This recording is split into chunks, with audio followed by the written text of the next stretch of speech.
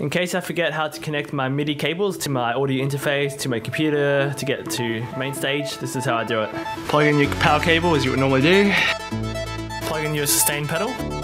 Plug in your 5-pin MIDI cable into the out section of the keyboard. In your audio interface, I'm using the Steinberg Ura Mark II. Plug in your 5-pin MIDI cable into the in section. Plug in your USB cable into your computer. Turn on your power switch. You should now see the white light indicating that the interface is now turned on. Alright, start up main stage, go to Preferences, General, and go to Audio. Make sure that the audio input is set to your audio interface, and your output. For this purpose, I'm just going to go through my computer.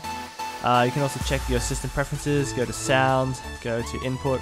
Make sure that's set to your audio interface, and then for output, I just want to play it through my internal speakers of my Mac.